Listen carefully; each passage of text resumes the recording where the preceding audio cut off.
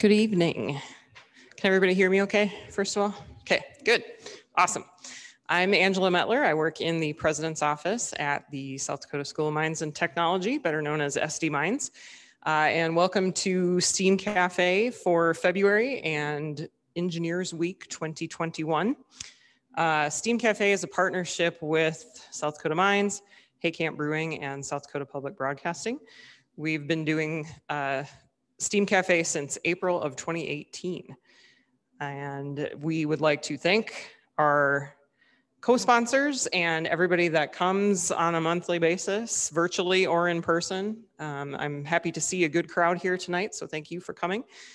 And really, without further ado, I would like to introduce Tom Durkin, who is the director of the South Dakota Space Consortium. He is going to be talking to us tonight about the Hubble Space Telescope and its amazing photos that it's taken throughout its 20 years of existence, right? 20. Yep. Oh, 30 years of existence. Okay. So I will let him take it away.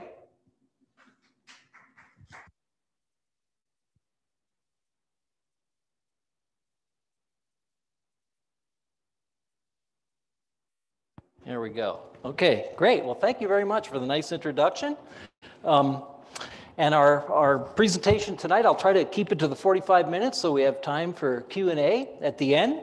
And so we're going to take a little journey through the universe with the help of the Hubble Space Telescope. And what we'll do is we'll start out in our solar system. And we're actually going to stop at a few planets, one of which we're actually going to be landing on, hopefully, safely, 2 days from now on Thursday with the Mars 2020 Perseverance rover mission.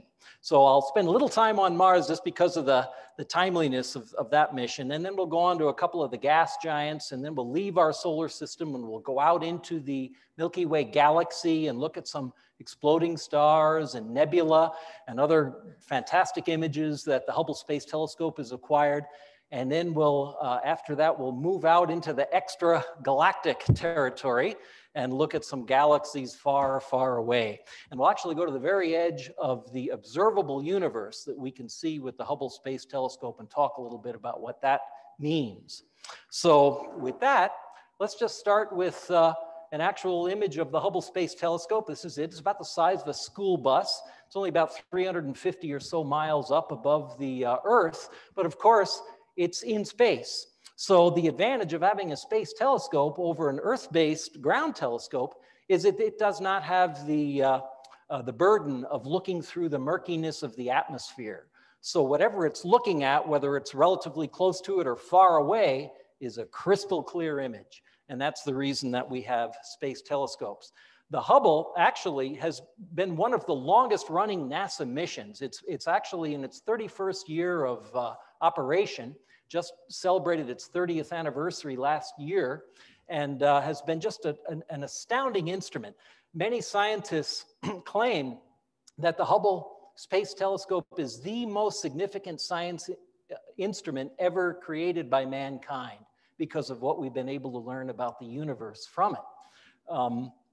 And to put that into perspective, in terms of its contribution to science, more peer-reviewed technical papers have been published as a result of this one instrument than any other scientific instrument or mission.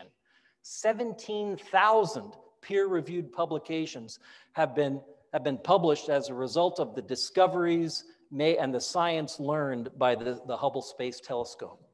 Not since Galileo turned his telescope toward the heavens in 1610 has any event so changed our understanding of the universe as the deployment of the Hubble Space Telescope. So we'll start at our sun, a typical star, okay, in the center of our solar system. And the point I want to make about the sun is that it is an average star in our Milky Way Galaxy. There's estimated about 400 billion stars in our Milky Way. Our sun is just one of them. And it's very average in terms of its size, in terms of its brightness and temperature and that type of thing, the length of its life. It's about halfway through its life, about 5 billion years old. Got another 5 billion to go, so nothing to worry about there. But a very average star. It makes up about 99.8% of the total mass of our solar system. So all the planets and asteroids and comets and everything else, just 0.2% of the mass of our solar system. The surface temperature at the surface of the sun is about 10,000 degrees Fahrenheit, where the gravity is so intense from the mass of it that it actually fuses hydrogen atoms into helium. And that fuels the nuclear reactions which fire the sun. The temperature in the core is about 27 million degrees Fahrenheit. And it's just interesting when you think for a moment that absolute zero, okay, 0 degrees Kelvin, nothing can get colder than that. On the Fahrenheit scale, that's about 460 degrees below zero. So when you think about it, the temperature that we live at here on Earth is so much closer to the cold end of the temperature spectrum than the hot end that is pretty amazing. I mean, you think about today's temperature, it was about 0 maybe today or a little bit above. Yeah, it's only 460 degrees above absolute zero. But the core of the sun is 27 million degrees, and there's a lot of places that are hotter than that in the universe. So we'll take a look at the Earth as we move away from it. This is what our astronauts saw when they went to the moon back in the 60s and early 70s. And as we venture toward the moon and out even further and move away from the Earth, it gets smaller and smaller in size until it really is no much greater than the size of a grain of dust. And we'll actually see an image from the Voyager spacecraft back at Earth when Voyager is all the way out to the orbit of Pluto, about 4 billion miles away. Looking back at the Earth, it just looks like a grain of dust. So it reminds me of the comment from Dr. Seuss. I say, murmured Horton, I've never heard tell of a small speck of dust that is able to yell. So you know what I think? I think that there must be someone on top of that small speck of. And as far as we know, in terms of life in the universe, the only place we know it exists for sure is Earth. That's one of the questions that the Mars rover will be trying to answer. Now, this is a very famous picture, and I always like to include this slide in a tour through the universe. This is called the Earthrise image, which was taken during the Apollo 8 mission on Christmas Eve, 1968. This was about 7 months before we actually landed on the moon. But it's an interesting story behind this iconic image. The Earthrise photograph was not on the mission schedule and was taken in a moment of pure serendipity. It's an image so powerful and eloquent that even today it ranks as one of the most important photographs ever taken by anyone. US nature photographer Galen Roll has described this image as, quote, the most influential environmental photograph ever taken. As Apollo 8 traveled outward, the crew focused a portable television camera on Earth, and for the first time, humanity saw its home from afar, a tiny, lovely, and fragile blue marble hanging in the blackness of space. When it arrived at the moon on Christmas Eve, this image of Earth was even more strongly reinforced when the crew sent images of the planet back while reading the first part of the Bible before sending their individual Christmas greetings back to humanity. And astronaut Frank Borman's final words were perhaps the most moving. There was about 1 billion people on Earth back on Christmas Eve 1968 that were watching this transmission from Apollo 8 on satellite TV and listening on the radio. And Borman wrapped up the message and he said, quote, and from the crew of Apollo 8, we pause with good night, good luck, a Merry Christmas, and God bless all of you on the good Earth.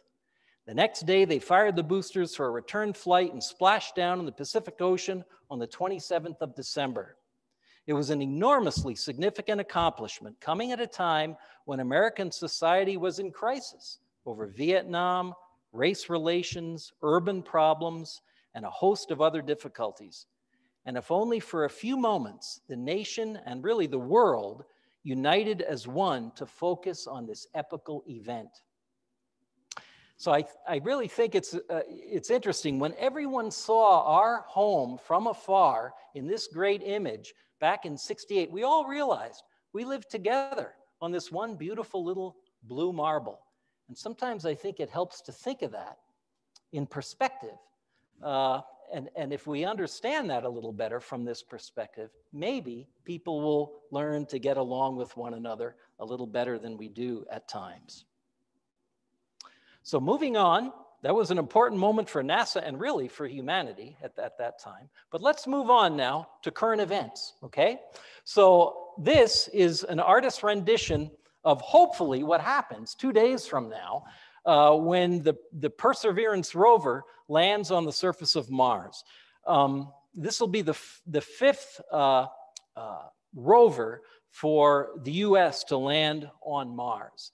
And this is an image of the actual takeoff of the Mars rover. It's called the Mars 2020 mission, and the Perseverance rover is in the nose of this Atlas V rocket, taken off on July 30th, 2020, about 6.5 months ago, from Cape Canaveral Air Force Station in Florida, Launch Complex 41. It's approaching Mars now, and like I say, it's in its final approach stage. And at 1:55 p.m. Rapid City time on Thursday, if everything goes right, that rover will land on the surface of Mars. Now, let's compare Earth and Mars, if we could stick them right next to each other. You see, basically, Mars is referred to as the sister planet of Earth because there's quite a few similarities compared to other planets. It's about half the diameter. It's about 38% of Earth's gravity. It's much colder. On average, about 64 degrees below zero on Mars. That's Fahrenheit. So if you thought it was cold last week, it's a lot colder on Mars. And a Martian day is just about 1 Earth day, only about 24.6 Earth hours. Takes almost twice as long to orbit the sun, about 1.9 Earth years to orbit the sun because it's farther away. It can be windy on Mars and it can be calm. Mars does have an atmosphere, but it's very, very thin. It's only about 1/100th of the atmosphere of Earth, so about 1% of Earth's atmosphere, and that little bit that's there is almost all carbon dioxide, okay? But it's still an atmosphere that we have to deal with when the lander comes through the atmosphere during the 7-minute descent stage. When it hits the top of the atmosphere, traveling at a relative speed of a little over 12,000 miles an hour, it then has 7 minutes to slow down enough to have a soft touchdown on the surface. So we'll see that in a little bit. This is actually just a flattened out map of Mars, and basically you can see the different landers that we've sent to Mars. And 5 of these missions were rovers. Those are the ones that are circled. They have wheels and can move around. The other 4 are landers with just legs, and they are where they landed. Only one of them is currently operating now, and that's the Curiosity rover. But if Perseverance lands successfully on Thursday, we'll once again have 2 operating robots on the surface of Mars. It's hard to get to Mars. So if we wanted to have a competition between Earth and Mars, and this is the halftime score, Mars is ahead. We've had 46 worldwide attempts amongst 6 countries to get spacecraft to Mars. Some have been landers, some have been orbiters. Out of those 46, 20 have been successful. So Earth has won 20. Mars has won 26 because 26 of them have been failures. Now, if you're a baseball fan, that comes out to a batting average worldwide of about 422. That's pretty good batting average, right? How many people can bat 400, okay? Ted Williams, I guess. But now the 6 countries were the US, USSR, Japan, European Space Agency, China, and India. If you look at just the US success record, we're batting 739. Okay, so we have a better batting average. We have been successful 17 out of 23 times. Okay, but it's still hard to get there. We can't take that for granted, so we keep our fingers crossed for Thursday that we have another successful landing. This mission will search for signs of ancient life on the surface of Mars. And I'm just going to play a little video that will show you, it'll condense those 7 minutes of entry into about 59 seconds so that you can see all of the things that'll happen, hopefully, in order on Thursday.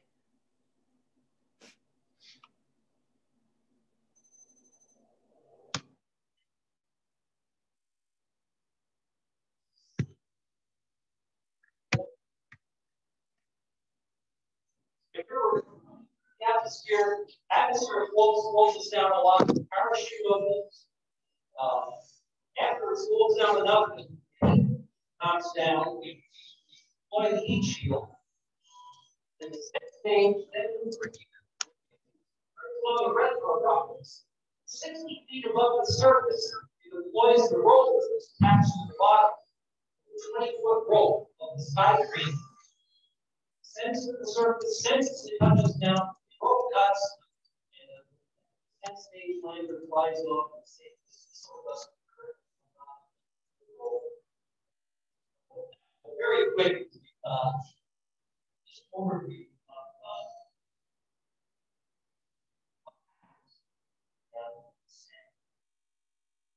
so again, is the rover a large crater about 28 miles in diameter called just the crater. This little white oval is the targeted landing zone, just under 5 miles wide. Basically, what it is about 3.5 billion years ago, Mars had a much warmer climate and liquid water system instead of frozen ice. There was a river that flowed into this crater, and you can see that here. Deposited sediment that basically fanned out into the delta. Okay, so the NASA scientists, biologists, believe that this would be a good site for signs of ancient, perhaps fossilized microbes, and signs of potential life existence on Mars. That's what the rover will be looking at. This is an ardent view that Lake Jezero may have looked like, with the incoming river depositing the delta here. There's an outflow over here. And again, this would have been when Mars had a much thicker atmosphere and a much warmer climate. These are the rovers that are on Mars now that we sent up. We start back in 1997 with the Pathfinder mission. We had a little rover. I could pick it up and hold it. It's called the Sojourner rover. And then in 2004, we landed 2 identical golf cart-sized rovers called Spirit and Opportunity. Both of them are no longer working. And then in 2012, we sent up a much larger, almost car-sized rover called Curiosity. And that is still operating. And if we superimpose now Perseverance, if it lands safely Thursday, this is what it looks like. It's a mock-up, but an exact mock-up in the Mars yard at NASA's Jet Propulsion Laboratory in Pasadena, California. And it's being tested out outdoors here. It's not the actual one that went up. That all has to be built in an ultra clean room. So it's a little bit bigger than Curiosity. I don't know if you can read that or not, but it's a little over a ton, 2,200 and some pounds. And on Mars, it weighs 866 pounds. And just a couple pictures from Curiosity to show you the level of detail that we can get from the fantastic cameras and instrumentation on these rovers. And this is a selfie. It's actually a composite of over 60 pictures that the rover took of itself with the camera on the robotic arm at different angles. And then that robotic arm was removed from each picture to get this quote unquote selfie on Mars. But look at the detail of the geology and the rocks that this rover is on. Here's another picture taken of Mount Sharp in the crater that Curiosity is in. It's called Gale Crater. You can see the basically layer cake geology here. It reminds me a lot of the Grand Canyon. It's a picture of the Grand Canyon on Earth. Okay, so hopefully Thursday, that'll go well. 1:55 p.m. You can watch it on nasa.gov. And we're moving out now to our largest planet, Jupiter. We actually have a mission that's orbiting Jupiter right now called the Juno mission. It's been in orbit since 2016, sending back these fantastic images of Jupiter and its moons. This is the upper cloud surface of Jupiter with the great red spot here that actually can be put in motion from several images taken during a flyby of the Juno spacecraft. And just another picture showing the very artistic, beautiful imagery of the upper cloud surfaces of this gas giant, Jupiter. These are all individual storms, and you can see the cloud patterns here. And then we move on to Saturn. This is actually taken by the Hubble Space Telescope. This image of Saturn, wide enough to pick up its rings, and there's actually an aurora going on in Saturn's southern hemisphere here, imaged by the Hubble Space Telescope. Next to Earth, I think Saturn may be the most beautiful planet, in my opinion. And then we had a spacecraft that was orbiting Saturn for close to 20 years. It was called the Cassini spacecraft. It's no longer operable, but it took this amazing image of Saturn's rings. And this is one of Saturn's moons up here. It also took this image, which is of one of its icy, rocky moons called Dion, labeled Rings and a Pearl. Looks like an artist drawing, but it's an actual picture. Here you can see Cassini is almost in the plane of the rings. The sun is below it, shining through the rings, casting a shadow of the rings on Saturn's disk here, the upper surface of Saturn's clouds. And that's just a close-up of the cratered surface of Dion. And the last picture of Saturn, this actually is taken when Cassini is on the other side of the disk of Saturn, opposite the sun. So the sun is right on the other side of the disk, illuminating the rings. And this over here, it looks like one of Saturn's moons, but actually that's Earth. Okay, so the rings are so thin out here that it was able to capture Earth on the other side of Saturn from Cassini. And then this is that picture I mentioned earlier. This is an older image taken back in the 90s by the Voyager 1 spacecraft as it reached the orbit of Pluto 4 billion miles from Earth, looking back at Earth. And Carl Sagan nicknamed this picture the pale blue dot because Earth appears slightly blue in this picture. The sun is just off the image and it's refracting, the camera lens or the lens of the camera is refracting the light of the sun almost like a prism into the different colors of the rainbow. And the white light just happened to be going right through the area where the Earth is. Amazing picture. And then speaking of Pluto, we did have a NASA mission that went by Pluto back in, let's see, it was 2015, called the New Horizons mission.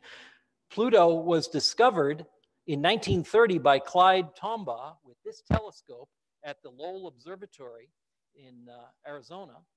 And the interesting thing about it is I noticed the date that he discovered Pluto is February 18th, 1930. Well, the Mars landing is on February 18th, 91 years to the day after Clyde Tombaugh discovered Pluto. I don't know if NASA chose that day because of that or it's just a coincidence, but interesting. And this is the launch of the New Horizons mission in 2006. Took 9 years to get to Pluto, and for the first time, we got close-up images of Pluto. We never had them before. And I like this picture because we just had Valentine's Day, and we didn't know until that spacecraft did a flyby of Pluto that this this icy plane here on Pluto is kind of in the shape of a heart. And so they call it the heart on Pluto. And this is some 11,000-foot icy mountains on Pluto, largely ice, taken from 11,000 miles above by the Juno, or by the New Horizons spacecraft. Now we're moving outside of the solar system, and we'll get back to some of the Hubble images. This is an exploding star called Eta Carina. that is within the Milky Way Galaxy. It's about 8,000 light years from Earth, and it is created by a monstrous star about 100 times more massive than our sun. So probably one of the largest stars in the Milky Way Galaxy, okay, called Eta Carina. And for some reason, this star, when it exploded, did not go supernova, where there was just a tremendous explosion all of a sudden, and a lot of light given off.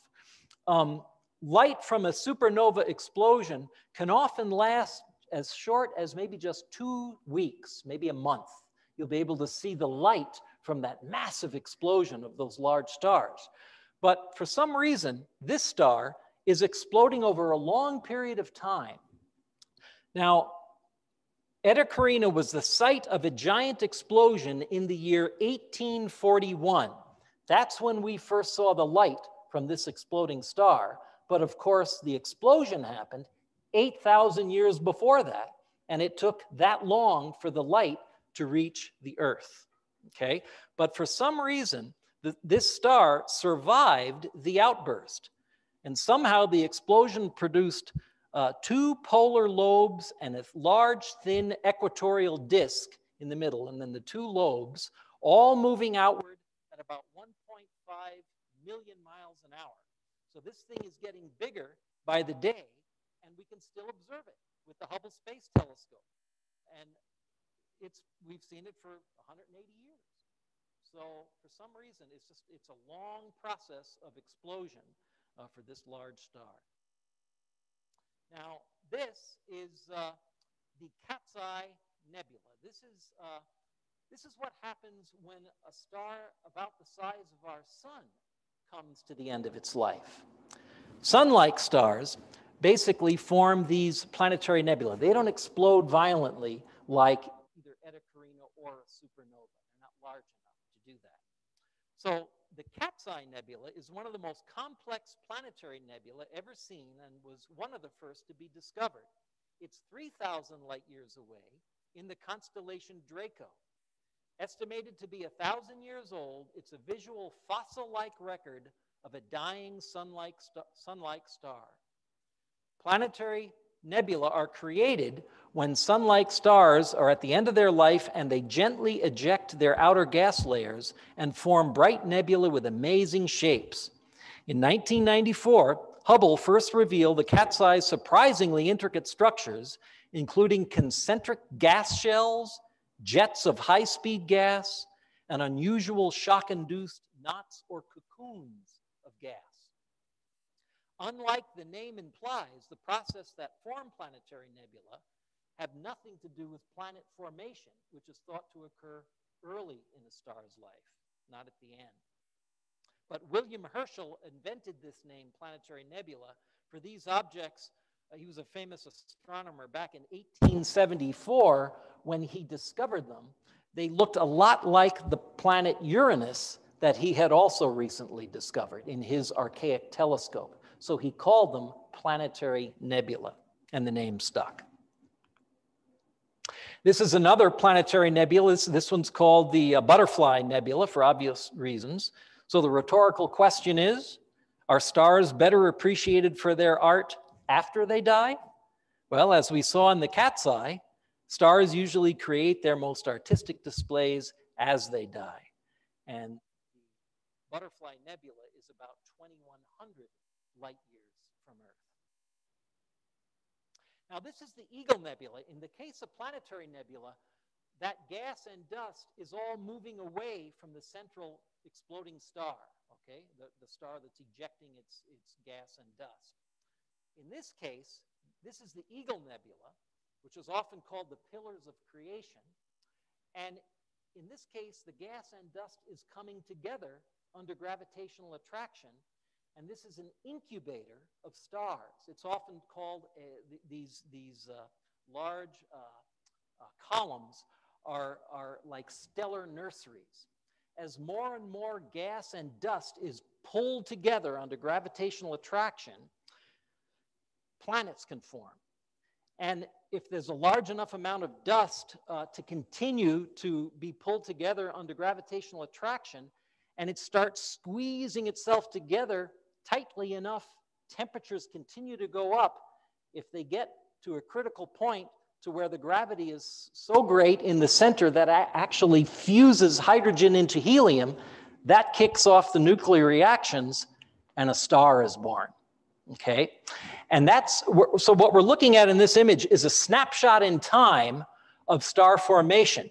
And you can actually see that once a star begins to form and it creates its own solar wind, and it blows the surrounding gas and dust away. So the star appears individually, as we can see in some of these stars that have appeared here and here. If you look at the tips of some of these, you can see that individual stars are actually starting to form, blowing away the surrounding dust. So again, you're looking at the process of star formation in a snapshot. This is one of my favorite images. This is the Crab Nebula. It's about 6,500 light years away in the constellation Taurus, and it is the remnant of an exploded supernova, okay? And it's about 6 light years wide, so the light from this end, a star over here, would take 6 years to reach the other end of the Crab Nebula, so it's quite large, obviously. And Japanese and Chinese astronomers recorded the violent supernova event nearly 1,000 years ago in the year 1054, as did almost certainly the Native Americans in our country. The orange filaments are the tattered remains of the star and consist mostly of hydrogen. The rapidly spinning neutron star is embedded in the center of the nebula and is the dynamo that powers the nebula's eerie interior bluish glow. And a neutron star is the crushed, ultra-dense core of the exploded star. So this is what's left over from that supernova explosion that's left behind, a neutron star that's lighting up the exploded gas and dust. This is another planetary nebula, much closer to Earth, only 450 light years away. So not thousands, but just 450 light years away. And this is called the Helix Nebula, often referred to as the Eye of God, because it looks like a beautiful eye looking back at us. And it was imaged also by Hubble. I just included this pretty one. This is the Hubble image, or a Hubble image of the Orion Nebula, which is very easy to see from Rapid City in the wintertime. Orion, as you know, is a constellation, and it is it's a wintertime constellation. So if you can find the Orion Nebula, if you know what it looks like, or the Orion constellation, you look at the 3 belt stars, and a little below the belt stars, if you have a good pair of binoculars, you'll actually be able to see the Orion Nebula. It won't look this colorful because this is colored by Hubble, but you'll be able to see the white nebula very easily without even a powerful telescope, just a good pair of binoculars. Now we're leaving our Milky Way galaxy and we're going out into extragalactic territory. And what we're looking at here is this is an image that Hubble captured in the year 1994 of a supernova that actually was caught. So this bright light from this large star that exploded at the end of its life, creating a tremendous amount of light, was only probably visible for a few weeks, okay? But the Hubble caught this image. This star was located very far out on the spiral rings of this galaxy. There's billions of stars in this galaxy. And when one of them goes supernova, it can often produce almost as much, and in some cases more light than all of the other stars in the galaxy. It's amazing. It's Einstein's equation, E = mc squared for the physicists here, right? So a small amount of mass, and in case a large amount of mass, in the case of a star, when it explodes, it gives off a tremendous amount of energy that we see as light. Now, this is called the Pinwheel Galaxy, another image from the Hubble. This is located at a distance of about 25 million light years from Earth. And 25 million years ago was basically the beginning of the Earth's Miocene period, when mastodons were walking North America, okay? So the light that we see from this Hubble image was given off when mastodons were walking around here. And so that just gives you an idea of how far away it is, okay? 25 million light years away from Earth. Now, the Pinwheel Galaxy is larger than our Milky Way, about 1.7 times as large. It's 170,000 light years across, whereas our Milky Way is 100,000 light years in diameter, okay? So it's a little bigger, and it has probably about twice as many stars as the Milky Way. They say at least 100, or at least 1 trillion stars, 100 billion of which could be like our sun. Now, it's interesting to see that not only do you see the Pinwheel Galaxy, but far behind it, we can see other galaxies that Hubble captures where the spiral arms of this galaxy are thin, and we can see other galaxies in this image, here and several others. There's another one way in the distance. Now, this is, obviously we can't get a picture of our own Milky Way because there's no way we can get a camera that far out to look back at it. But this is an artist's rendition of our Milky Way, and our sun would be right here, one of about 400 billion stars in the Milky Way. So there's our sun, there we are on Earth, there's a Hubble Space Telescope, about 26, about 26,000, if I remember right, 26,000 light years from the central core of the Milky Way Galaxy. That's where our sun is. The whole width of it is about 100,000 light years. So the light from this star would take 100,000 years at the speed of light to get to the other side of the galaxy. So just kind of keep that in the back of your mind. Now, this is an image of a galaxy that probably looks a lot like the Milky Way. And this is the Whirlpool Galaxy. Very similar, okay? So we can see that with the Hubble. Now, this is my second to last slide, but I want to spend a little time on this one. This is what's called the Hubble Ultra Deep Field Image. And what this picture is what the scientists at NASA wanted to do was they wanted to use the Hubble Space Telescope to try to collect an image of the farthest things away that the Hubble could actually resolve. And so they picked a particularly dark area of the sky to turn the camera toward that wasn't blocked out by a lot of nearby stars in our Milky Way that would drown out the picture, okay? So they particularly pointed it at a very dark area of sky, and then just like a time exposure in a photograph, they opened the shutters to gather in the light that would come from the farthest reaches of the universe that the Hubble could collect light from. So again, like, you know, the lights are partially out in this room. If I wanted to take a picture of you and the lights were on, the camera just go click, click, and I get a picture. Right now, the way it is, you know, the shutter might have to go click, click, okay, to get enough light so that I could see you out there. If the lights were all the way out, I'd have to go click and maybe wait 20 minutes and then stop. So that's the process that Hubble used to basically open its shutters, took a series of long-term exposures over a 30-day period. Now, the area of sky that is encompassed by this picture is very tiny. Now, it's a square picture, but just imagine that you rounded it out and made it a circle, okay?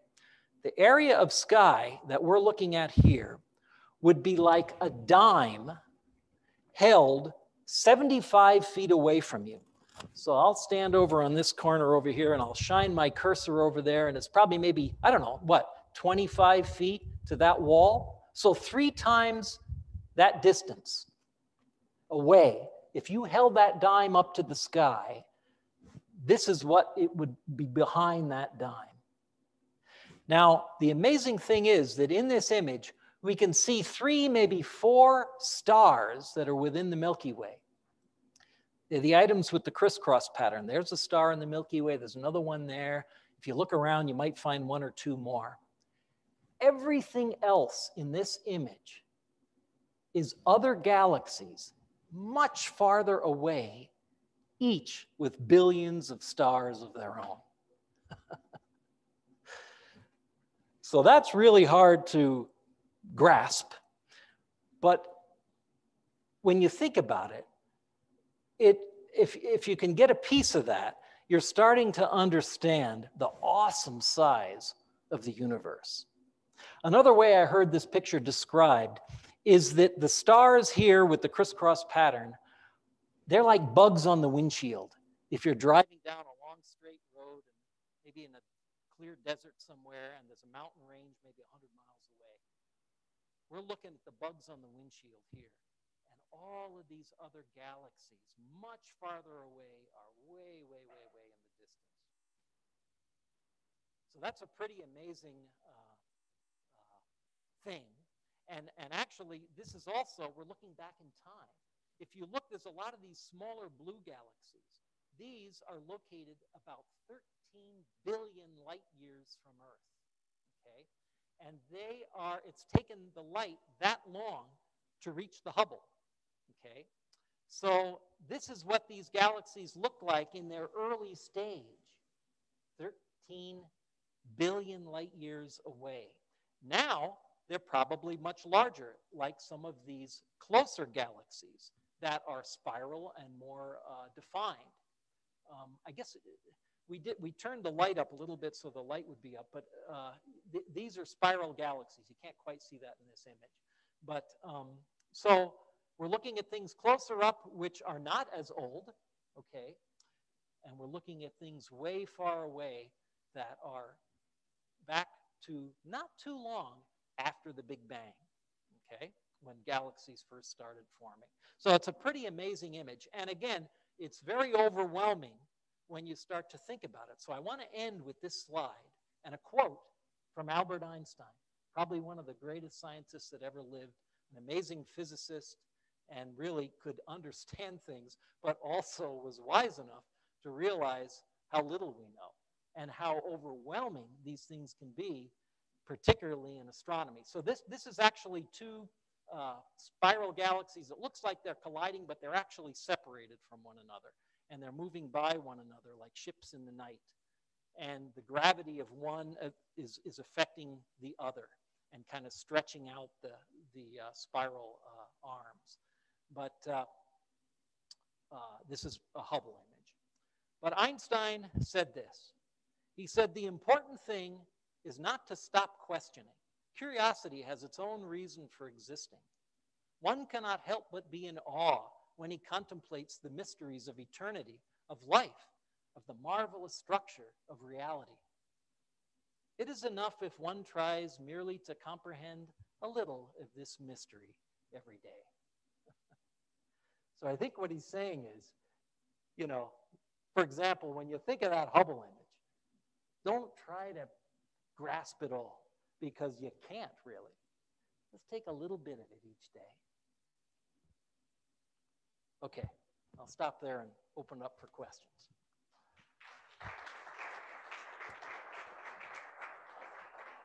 Thank you. Sir. You talked about the temperature of the sun at its center. How is that temperature Right, probably a combination of things, but we do have spacecraft, of course, that can with thermal detectors penetrate to come up with an idea of temperature. And then also, just from our understanding of nuclear reactions and the temperatures caused by different types of reactions, we can come up with that figure of 26 million. There's probably even a more complete answer to that I could give you that I just don't know right now. But I think it's pretty well understood that of our understanding of the physics, and maybe some of the physicists back here might even be able to chime in if you guys have any more to add on how we can come up with that figure of 26. Do you have anything more to add? It's okay if you don't. I just want to give you a chance.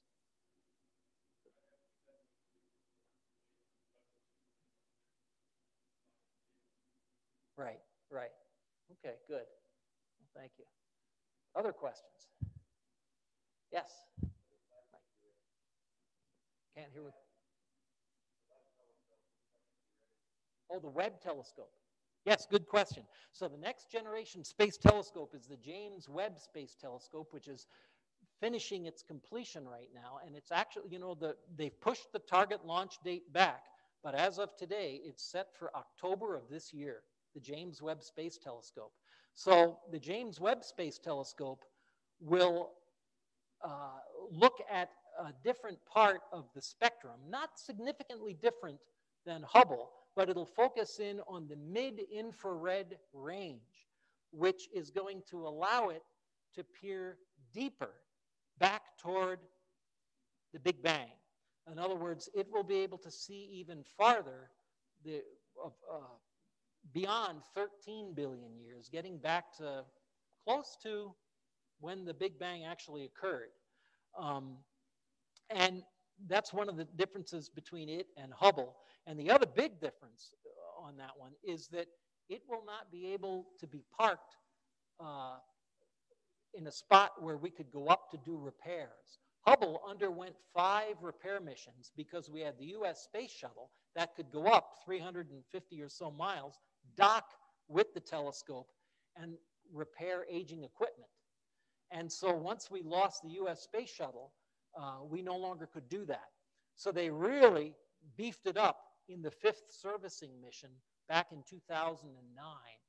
And it has not had a servicing mission since then, but they really did a good job of putting a lot of new equipment on board.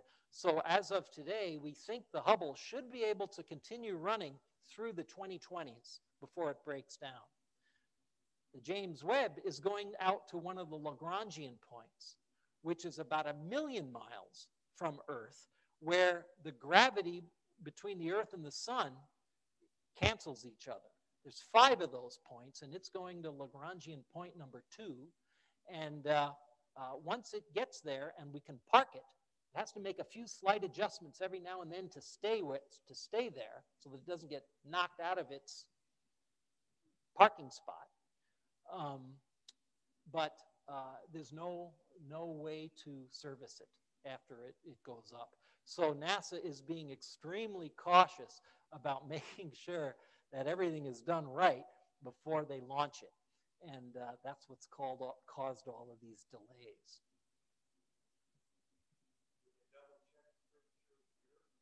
That's a good question. Yeah, because that's the first problem that happened with Hubble. The curvature of the mirror was not right. It wasn't tested right. And when it got into the weightlessness of its orbit around Earth, it was just ever so slightly out of focus. And I met at 3 different occasions the astronaut that went up and did the spacewalk to correct that. His name is Story Musgrave. And he's an amazing individual, and he's been in space 7 times, but he's the one that did the spacewalk to correct that and kind of saved NASA's butt. Mm-hmm.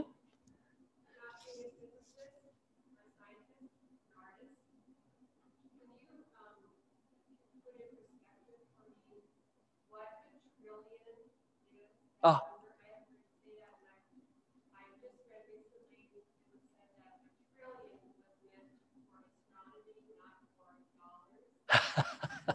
And then the other part was to any comments that you or people in the audience have talking about Space Force. Space what? What is it called? Space Force? Oh, the Space Force. Yeah, okay. How it's going to confuse satellites to be able to really see the stars. How it'll confuse what? How it's going to confuse the ability to be able to see the stars through all of these numerous satellites. Oh, I see what you're saying. Okay. So yeah, the first part of the question is really, what's a trillion? How can you get your arms around what a trillion means? So a trillion is 1,000 billion. Okay, so there's a million, and then 1,000 million is a billion, and 1,000 billion is a trillion. And so it's a huge number. And it's a huge number, and what I'll try to use the speed of light to try to make this point. So, you know, when I have my little laser pointer and I point it toward the wall and I turn it on, you can see it instantaneously, right? So for a long time, astronomers thought the speed of light was infinite, but then we realized it wasn't because the universe is so big. So 1 light year is about 6 trillion miles. So the way that you calculate that is, for the students who are watching for Engineers Week, basically it's relatively simple math. It's the distance at which light will travel at the speed of light in a year. So light travels at 186,000 miles per second. So when I press my little button, it's only going 20 feet, right? So it looks like it appears right away. But it's that light, that little beam, that laser is traveling at 186,000 miles per second. So if that wall was 186,000 miles away, it would take 1 second to reach it. So that's a light second. A light year is the number of seconds in a year times 186,000. So you take 186,000, you multiply it by 60 seconds in a minute, by another 60 seconds in an hour, by 24 hours in a day, and you multiply that by 365. And when you do that math, if you got a calculator that'll do it, it'll give you a number about 6 trillion. So a trillion is 1/6 of a light year.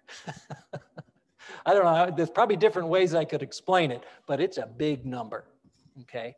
And that's a light year. I mean, think about that pinwheel galaxy that we saw, 25 million light years. So it's, you know, 6 trillion times 25 million. That's the distance in miles. So pretty astounding. And again, in astronomy, you know, these numbers are huge. So that's a good question. You have to try to think of them in a way in which you could somewhat relate to what they mean. And then the second part was the Space Force. I think you were talking about with all of these satellites, the Space Force itself is not putting up satellites. The Space Force is to protect our resources in space from attack. But what's happening is more and more not only just NASA, but tons of private industries are putting up more and more satellites. Did any of you see that they called it, what was it? It was a series of communication satellites that were deployed just a couple of months ago. And I actually saw them coming over Rapid City. I didn't even know what they were. I had a deputy sheriff that lives next to me, and he was just coming home from work, and he knocked on my door, and he says, "Tom, come out and look." He says, "What is this? Are we under attack?" Well, it was this series of satellites that were coming over in a straight line, and they were internet satellites. So basically, it's the effort to try to get enough satellites up there so that we can provide internet all over the world, even in places where there is no internet connectivity. So it does mess up a lot of the astronomy observations, because you get these streaks through your images of satellites going through.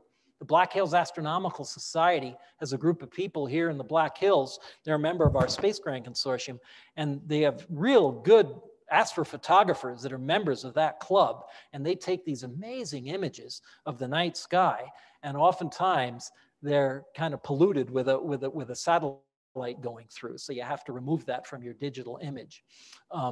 But there's a lot of concern over that.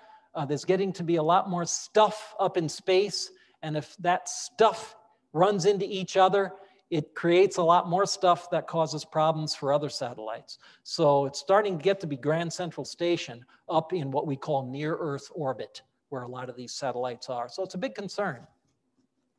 But I don't see it stopping anytime soon, to be honest. I just think, you know, you need to try to regulate it, but then other countries are doing the same thing. So you have to get everybody to agree to a set of regulations that would try to minimize the chance of impacts with too many satellites. Good question. Anybody else? Yes, sir. Is there any plan, like the end date when the Hubble is supposed to be shut down? Is there any plan to extending that further yet? Yeah, there won't be, unfortunately there can't be unless we develop another space shuttle, and that's really not in the docket. But the plan is right now, the thought is that it should be able to run well into the 2020s, but the parts will start to break down. And without another surfacing mission, what they'll do is, the Hubble is one of the satellites, if you will. Anything going around the Earth that's man-made is a satellite. And it still has power control. So it will be deorbited is the term. And it'll purposefully thrust itself at the proper time to go into the Earth's atmosphere to where it will land safely at sea. It won't fall on land. And so that's what we do with satellites that are still under our control, where we can deorbit them to have a safe landing in the ocean, because it's large enough, there are big enough parts on it that they won't burn up. Smaller satellites, if they're tinier, they'll burn up as they come into the Earth's atmosphere, and there won't be anything left of them. But if they're big enough pieces, they would hit Earth, and we just don't want them hitting land or overpopulated areas. Yep. So that would be the plan. Once it starts breaking down, but they can still control the thrusters, they'll deorbit the Hubble and crash land it somewhere into probably the Pacific. Anybody else? Yes? The Hubble mirror, did I understand your implication that mirror was ground correctly under Earth's gravity, but incorrectly in space? As I recall, there's a couple of different things with that, but overall, I do believe that the slight, you know, what's the word I'm looking for? But the, you know, concave structure that it was supposed to be at, once it got up to the point of what they call gravity release, when it's now in orbit around the Earth and it's experiencing microgravity or zero gravity, it's no longer under gravity, so it moves. In other words, it has a slight movement, and it obscured the view from you know, the light that mirror was collecting to report to the camera was just ever so slightly out of focus, and they actually had to go up and change some of the equipment to get it into the right focus. Right. Yep. So would it be possible to use the Hubble to get a real-time view of Mars landing on Thursday? Oh, that's a very good question too. Probably not, because of the proximity. See, again, the thing with Hubble is it's in orbit 17,500 miles around the Earth. So unless it takes just a really fast snapshot of something in the solar system, most of everything it images is so far away that if my fist is Earth and this is the Hubble going around it, doesn't matter if the Hubble's over here or over here. The objects are so far distant that little bit of movement is not going to make any difference.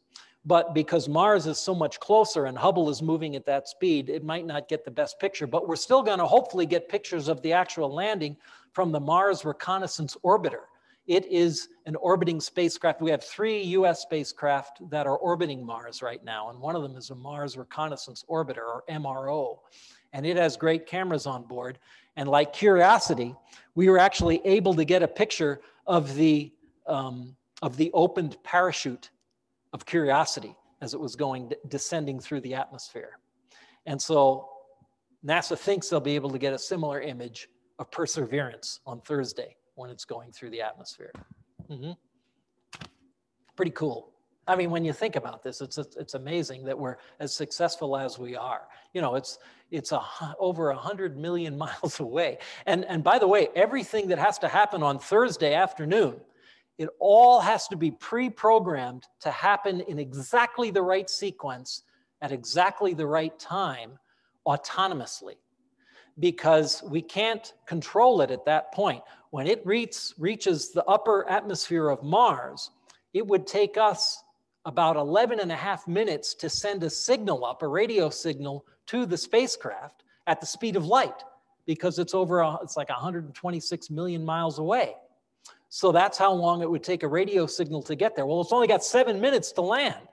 So there's no point in trying to communicate with it. So everything, again, has to be pre-programmed to happen exactly right so that it'll have a safe landing. And that we've been able to do that with all of our previous landers, the rovers. Yeah. So. Well, in that vein, then, on a little different angle, the Voyager spacecraft that was supposed to have died out years ago was still sending signals back, but it's so far out there, how in the world does it have enough power to send a signal? Yeah, that's a good question. How does that happen? It has the power that's used to send back the little pings that we get from it is very weak.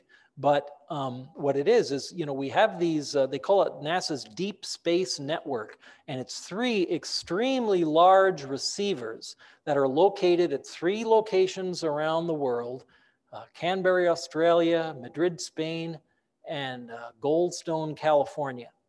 And they're purposely located in those locations so that one of them is always in contact with incoming information from spacecraft. And so they're such huge radio receivers that, you know, that little tiny Voyager spacecraft that's sending out an electronic signal, it's going through the vacuum of space, okay, and it's picked up by the receiver. So again, that's, you know, space is very quiet, okay, because what's out there mostly is vacuum, unless there's something in the way that's going to block the signal. You know, you don't need a lot of power to, you know, to get the signal back. Now, the thing about Perseverance, it has a suite of 7 scientific instruments that are going to be collecting a tremendous amount of data, not just the little pings of information that Voyager sends back. So we do have to have more power to be able to relay that data back, stream it back, so that it doesn't take forever to collect the data. And that's what NASA has really improved at the speed of communication and the bandwidth at which they can wirelessly submit, you know, send this information back and forth. So those type of space instruments have a lot more power than little old Voyager. Yeah. The little satellite that could. That's right. Yeah. Any others? I'm happy to take questions as long as you have them. Yes, sir. I got a question I've never been able to find the answer to. But when we talk about nebulas, they say dust. Is that dust like we think dust, or is it larger particles? Oh, well, that's a good question too. And so it is largely dust, but the particles often are larger than we initially think. For example, like the rings of Saturn and rings of some of the other planets, they're thinner rings, but Jupiter has rings. Just can't see them like you can Saturn when you look through a telescope. But they're often comprised, once we get spacecraft there, like Cassini, we see that the rings are composed of larger size materials than was originally thought. So while we don't have that level of knowledge right now in terms of nebula that are outside in the Milky Way Galaxy, my guess is that it's probably somewhat similar. So when we do say dust, it's probably, some of it is larger material. Right. Some of the rings, the particles in the rings of Saturn can be as large as a house. They're not a moon, but it could be as large as a house. To all the way down to literally dust-sized particles. Yeah. How are we doing on time on the internet? Are we okay? We're okay. We have unlimited time. Okay, do you have any questions from there, or does there? No, I haven't seen Okay. any questions come in Okay. online, but if anybody does have any online, and you're watching on Zoom, you can do it through chat, or you can post a Facebook comment and we will get your question answered. All right. Glad to see all the interest in space. So that's great. So again, keep your fingers crossed for Thursday, and just go to nasa.gov, and right from the homepage, you'll be able to, I would suggest tuning in maybe around 1 o'clock. You know, they'll be broadcasting before that too, but that would give you just under an hour before the actual touchdown. And it should be exciting to watch. Sir? You showed the image of a star being born. How is that different from a black hole? Ah, okay. So in the case of a black, the one is at the start of the star's life, and the other is at the end of the star's life. So a black hole is actually can form when a very large star compresses at the end. So there can be a supernova, but then there can also be what's called a stellar black star, or black hole.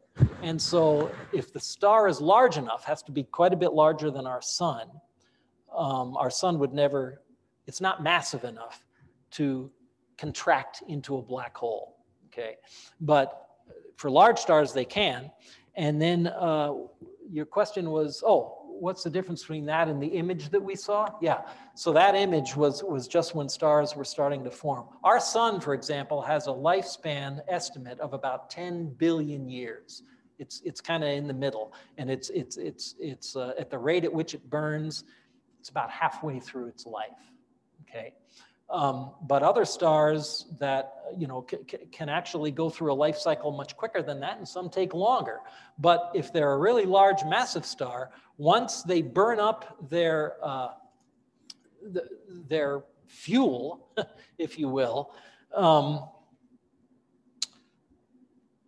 they start to lose mass. And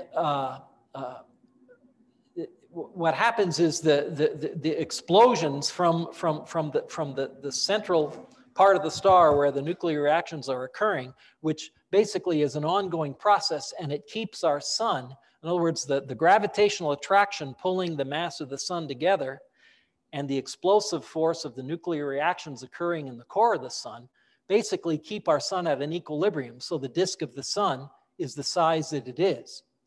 But after a while, like for example, our sun, it will, when it starts to lose mass, it also loses gravity. But the nuclear reactions still occur, pushing out. So our sun will actually fan out to what's called a red giant. And I think it goes out to pass the orbit of Mars. So at the time when that happens, we're not going to be around anymore because the disk of the sun will expand out to a red giant. But very large stars, then they can, at the end, they can actually condense in. And at that point, they can pull in the surrounding material so tightly that there is what they call an event horizon around that star that is a much smaller disk than the original star was, that is so massive that the light itself cannot escape. And the thing about black holes, a little I understand about them, is that a single star that was big enough to form a black hole is called a stellar black hole, and it would have a very narrow event horizon. But the big ones, like that are in the center cores of the galaxies that pull in other stars, get more and more massive. And as they break stars apart, as this, if my finger is a black hole and there's a star that, you know, starts circling in and gets caught into the gravitational attraction of the star, it'll start, you know, pulling it apart and sucking all that material into the black hole. And over time, the event horizon of those massive black holes gets larger and larger. And one of the interesting things that Hubble discovered recently was there are much more mid-sized black holes than was originally thought. And so there's more black holes than we even thought. We are pretty sure now that almost every galaxy has a black hole at its core. So the black holes aren't all the same. I guess that's the takeaway. And the physicists want to talk a little about black holes? Anything to add about black holes? No? Okay. Got to take the class. Got to take Mike's class. It's a good class. We have two questions. We have two questions that have come in online. The first is, do other countries have space telescopes? Yes, I believe some do. I'm trying to think. I'm mostly familiar with the U.S. space telescopes, but I do believe there are others. I just don't know enough to tell you what their names are. I have to look them up. Okay, and then the second question is, what do we being NASA, do to protect satellites that travel outside of Earth's orbit from dust or particles traveling at very high speeds? Oh yeah, let's see. So there's not a tremendous amount that you can do once once you're kind of in an interplanetary trajectory. You're just basically relying on the fact that space is largely a vacuum. But there's always the chance of a micrometeorite impact to a spacecraft. And the space station is subject to that. We even designed space suits for the astronauts that give some protection against a really tiny micrometeorite impact, but it depends on the velocity, and that could still go right through the spacesuit and an astronaut. But the spacesuits are designed to kind of self-seal if that were to happen, so that they don't lose pressure. I think the biggest risk is in near-Earth orbit as a result of space junk. And satellites that have no longer are under our control. They're just orbit. There's no deorbiting capability. And if they run into another object, that's why we track them so carefully to avoid sending up very expensive satellites into an orbit that would be at risk from uncontrolled older satellite parts. And there's one particular area where it's a real mess. And it was quite a few years ago, but actually China was testing some kind of a anti-satellite, I don't know what it was. They did something to basically somewhat purposefully crash a couple of man-made space objects together, and it just made a flurry of particles in that orbit. So you don't want to go into that orbit because your spacecraft would be at risk. Anybody else? Well, thank you all for your attention. It's been a real good bunch of questions, so I appreciate the opportunity to come. So thank you. You bet.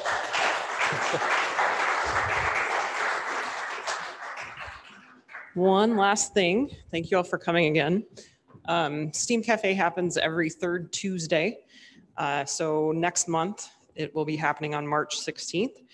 And the presentation will be about, the title is Facelift for a Fossil, Conserving a South Dakota Tyrannosaurus Rex Jaw. Kaylee Johnson, who is our Museum of Geology laboratory manager, is currently working to conserve a T-Rex jaw that was found in South Dakota in the early 1980s. And she's going to talk about the specimen itself, her conservation techniques, and just kind of the history behind that whole thing. So we hope to see you next month. Thank you for coming.